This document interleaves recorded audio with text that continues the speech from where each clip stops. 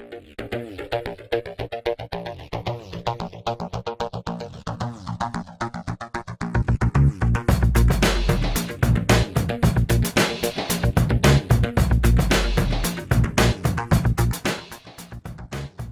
everyone, welcome to Santa Monica. This is 3rd Street Promenade, and it's where our Los Angeles development studio is, so just come with me and I'll show you inside. Okay, this is our fancy Santa Monica abode, so come in with me. Well, this is where everyone comes to get caffeined up. This is where we do a huge amount of meetings. Then up here is where the development area is. Here is the sort of main development area. This is where most of the engineers in LA and designers are based in production. Over here we have the cinematic section. So this is John and Chris working on something that you're going to see. And in here, where the universe is created. Here is our sort of ship center. It's our concept section over here. Jessica, who's our local HR person. The community section. We're editing in here, and here's Ben at his desk. I will let you guys listen to some other guys here at the Santa Monica offices tell you about what we did last year and what we are going to be doing next year.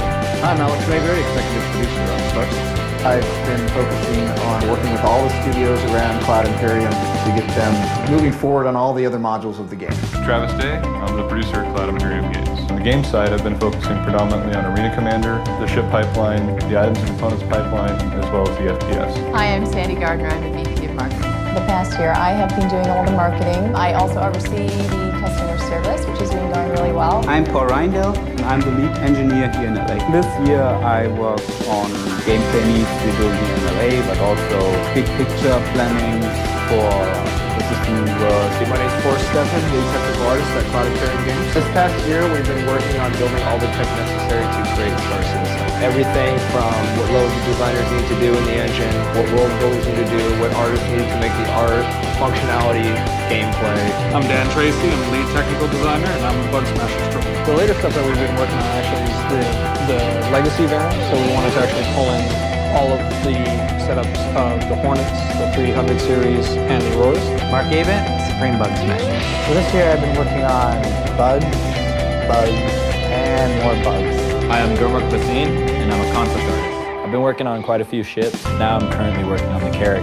I'm Dave Pettick, I'm lead writer. For the past year I've been working on a lot of Squadron 42 stuff. I'm Ben Lesnick, I'm game designer and senior community manager. For the past year, about 2 years really, I've been working on building Star Citizen's community. I'm Zan Bien, I'm the HUD and user interface designer. For the past year, I've been working on art for the ship HUD and user interface.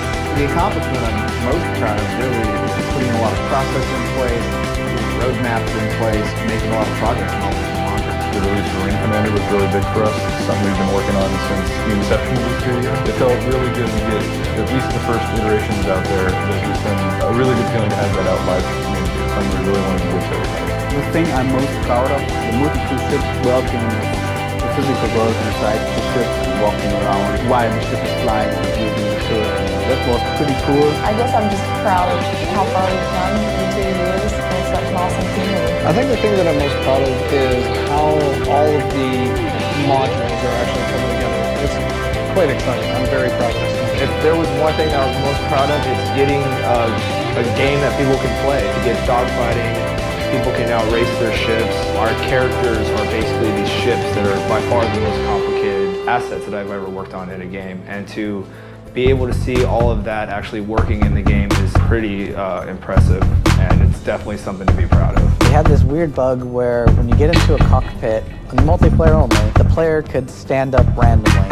It was a very annoying but fulfilling bug to fix. The one that stands out the most to me is the Constellation Phoenix. The community seems to love it, and I'm definitely very proud of that. It's sort of the whole thing. Seeing it from the inside out is just, it's been incredible. So I guess what I'd be most proud of is the fact that we kind of separated out all of our information into modular components, and this will allow us to easily iterate on the user interface going forward. So this will probably be a bit of a transition year for us, where we move from working on what at the time was the flagship product of Arena Commander and really focusing on getting that out there to more of a supporting role as the persistent universe FPS and Squadron 42 and social modules start to roll out of the factory. We need to make sure that we are supporting them with the features that they need at the times that they need them. So for the next year, my team here in LA will still focus on getting all the flight characteristics, getting the whole missile and radar system running, and all the other fun gameplay features we want to have in our dogfight scenarios. There is going to be a lot happening this next year. We are looking at the sports competition, a webisode series, Squadron 42 is going to come online, which I'm really excited about. The things that we'll be contributing to most